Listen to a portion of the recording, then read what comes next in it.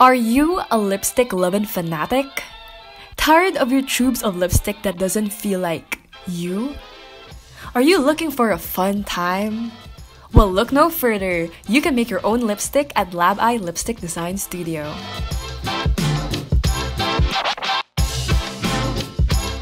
Hey guys, it's Nadine. Welcome to another episode of What's in Manila. Today, we're gonna create our very own custom lipstick at Lab Eye Lipstick Design Studio at Eastwood.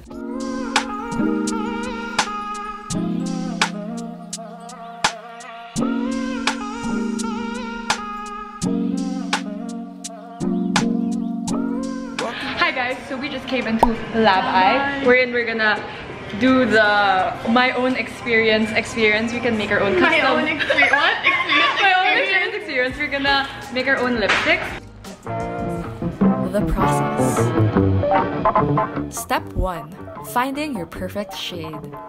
Miss Eleanor, the owner, started the session by asking what was my dream shade so she could have an idea on what kind of lipstick we will be making today. I think it would be very helpful if you have some shade pegs in mind so you can easily share to the staff exactly what type of shades you prefer. If you don't have a clue, you can refer to what shades look good on you depending on your undertone. You may check by looking at the color of your veins on your wrist. I have green and bluish undertones, so I was recommended more pinky lipstick shades. You may also browse their wall of lipsticks and try some on. They have so much options to choose from, ranging from reds, nudes, oranges, and pinks, and purples, and just so much. These shades were all mixed by Miss Eleanor herself. Step 2. Pick a case. They have so many cases to choose from. When you get the Ultimate Experience package, you have all these options. It can get a bit overwhelming. After much deliberation, Jewel and I picked the more eco-friendly paper cases. The prints on them are so cute. Step 3. Pick a lipstick shape. At Lab Eye, they have a cat shape, diamond, heart, and you should visit the store to see the special golden mushroom shape. Step 4. Pick a scent. The scents come naturally from essential oils. We smelled all of the options, and my favorites were the grapefruit and orange one, and I decided on the orange, more citrusy one. Step 5. Sterilize. This is the part wherein you feel like you're a bit of a chemist, so we start by sitting in the mixing area, and first things first, we want to make sure all the utensils are clean. So we wiped everything down with alcohol. Step 6. Vitamin E. We were given beakers with the pigments already in it, and the first thing we did was we squeezed a whole vitamin E capsule into it. This ensures that the lipsticks that we're making are very moisturizing and very healing. Step 7. Stir. We stirred everything vigorously for 2 minutes. Sorry, I couldn't really adjust the framing of the shot. Step 8. Add other oils.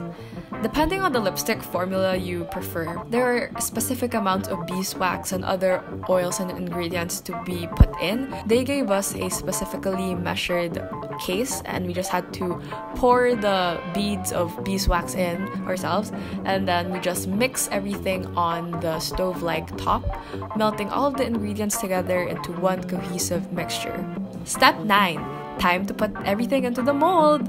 Really quickly, pour the lipstick into the mold and make sure to overflow it a bit. After 3 to 4 minutes, we can move on to Step 10. Scrape. The lipsticks would have hardened after that amount of time. Yes, it is that quick to make a lipstick, and we just had to scrape off the excess lipstick that overflowed. Step 11. Assemble lipstick. Now it's time for the hardest or most nerve-wracking part of this whole process, putting the lipstick out of the mold and into the case you picked. You need to have a steady hand for this, making sure the lipstick is placed in the middle, well aligned, because you don't want it to be on an angle as it might scrape the sides of the case if ever. And after it's well secure, tada! You have your finished lipstick. Congratulations! Completely made by you for you. Mine was this pinky shade, while Jewel's is a little bit of a darker nude shade.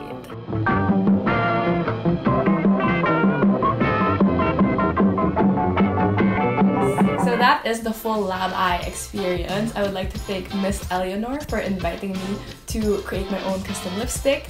I think the full experience is really great as a special present for your special someone, like for your mom, your aunt, or your partner who really loves makeup and lipsticks. It's so fun and unique. The staff there are very well trained to help you along every step to make sure that the lipstick you're making is the perfect one for you. That's it for the video. Thank you so much for watching. I hope you enjoyed. If you have other experiences that you want me to try or check out, then let me know in the comment section below and I will do that for you. But yeah, thanks for watching and I'll see you guys in my next video. Bye!